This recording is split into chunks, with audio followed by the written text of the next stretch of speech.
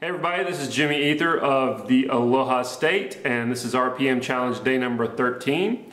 I'm actually going to show you right now one of the songs that was tracked yesterday on the 12th, and this is myself on drums playing to a MIDI guide track, and it's a very cheesy sort of groove, full range kind of thing that I did instead of putting a click down.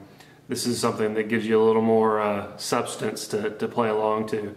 But that's going to go away, and then everything else will be overdubbed, but you'll hear that kind of in the background.